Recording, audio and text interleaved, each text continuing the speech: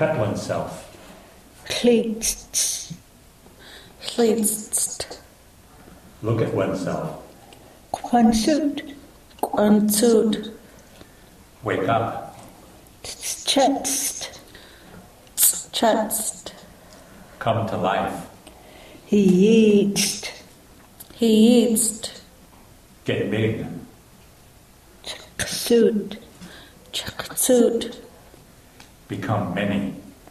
Nganzt. Nganzt. Become a woman. Schlanitzt. Schlanitzt. Become a man. Swipecast. Swipecast.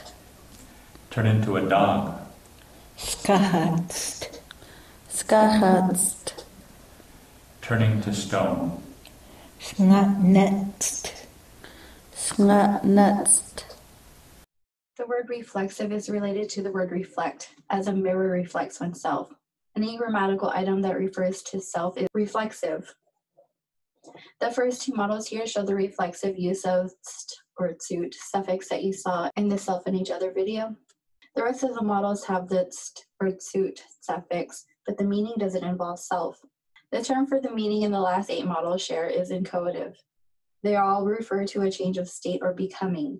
The translation become is used for it sometimes, but turn into is another good translation. Probably the most common is simply get, as in the model get big. Sometimes it has no direct English translation, as in the model wake up, which is naturally a change of state from sleeping. The change of state meaning or tsut typically refers to an internal change. That is, the change happens on its own and it isn't deliberately caused by an external force. So a word like tsut, get big, means something gets big by itself. As for example, a child growing up. There is a prefix toi that also means become, but it isn't limited to internal changes.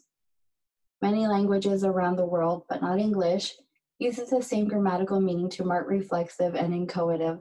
The connection between self and change of state in column is that the change of state is happening to oneself. Note that in the 8 models with the inchoative translation, the change refers to something that happens by itself on its own. You should be able to recognize the stem in each of the models. They are all words that you've seen before. The st and tsut suffix can attach to a verb, as in the first 4 models, to an adjective, as in the next 2 models, or on a noun, as in the last 4 models. The last model, by the way, is based on the noun sngat, stone, with the actual infix. So how do you know if the suffix should be translated with self as a reflexive or with become as an inchoative? It will be translated as reflexive self only if the stem has a strong 2-participant meaning, with one participant acting on or towards another. The stems for the first 2 meaning cut and look at have necessarily 2 participants. Someone or something to cut and get cut. Someone or something to look at or to be looked at. So the first 2 are necessarily. The rest have no necessary 2-participant meaning. Each of the other 8 can be accompanied by 1 participant alone. Some words can be translated either as reflexive or as an inchoative, and the overall meaning of this is the same.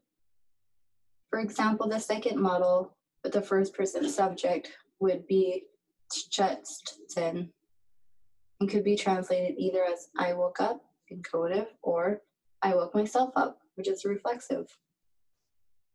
When do we use st or tsut?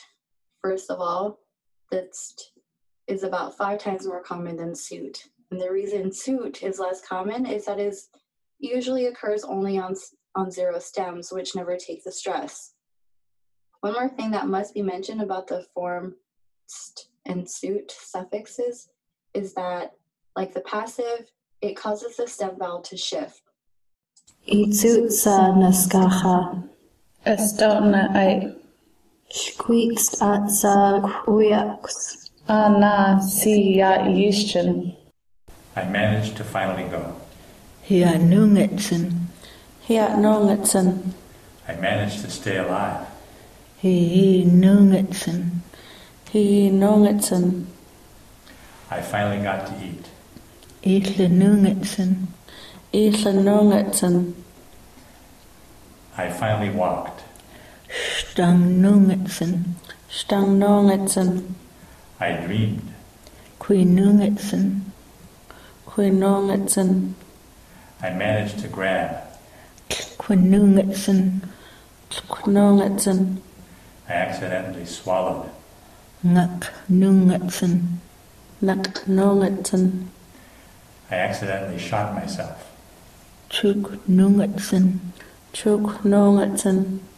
I managed to find out, or I found out about myself. Chenungetsen. Chenungetsen. It should be clear from the examples that the primary meaning for the suffix is non-control. Other non-control suffixes have been introduced in other pronouns, self and each other, passive sentences, and shifting vowels video. Non-control here means the same as those in the previous section: accidentally, or managed to succeed after trying, or finally get to. In all of these, the agent has something without being in complete direct control. Innunget suffix isn't always translated with finally or accidentally. The fifth model, for example, quitnunget then I dreamed, isn't translated this way, but the non-control meaning can be easily seen in the idea of dreaming, where the dreamer isn't in control of the situation. The nunget suffix is similar to the meaning nu, non-control transitive. And the difference is that nunget is intransitive. The nunget suffix is also similar in meaning to the middle suffix that you've seen in the participants in roles and middle voices video. The difference is that nunget adds the non-control meaning. And just as with the middle, the nunget non-control middle can sometimes be interpreted as a reflexive. The last two models show this, and the last model shows that the interpretation can be either reflexive or simply non-control. This reflexive interpretation is rarer than nunget non-control middle than it is for the middle. And as the models show, the nunget suffix attaches to the verb root and only to verbs. The fourth model, Stangnunget, shows the non-control middle suffixes onto a one participant middle stem. The nunget suffix is always stressed. Iunungetsa naskaha. Changnungetsa. And this is the contingent tanonget. Okay. I managed to go depending on someone for a ride, for example. Hia tenongetsen. Hia tenongetsen. I finally got to eat depending on someone for food. Islen tenongetsen. Islen tenongetsen. I'll take over. Ets tenonget. Ets tenonget. It is possible that this suffix is related to or contains the non-control middle, but the distinction is clear if you compare the first model here with the first model here. This first model, hia nonget, finally get to go, is nearly the same in the meaning as the first model right here. Tanonget implies that getting to go was or is contingent or dependent on someone or something else. The second model shows the dependence idea more clearly. The speaker of this sentence is expressing the idea that he was waiting for a dependent on a situation or another person to provide food. This suffix can occur on a focused pronoun as in the third model. This can also be translated, I'll be the one to do it, or I'll fill the vacancy. It'll depend on me. It is this last translation possibility that shows the idea of dependence or contingency. The notnet suffix always has stress independent of the stem it is attached to. The stem keeps its stress so that both the stem and the suffix are stressed. This is unusual for column suffixes. Chastin, nauk to notnet qui. Ai, ets to notnet.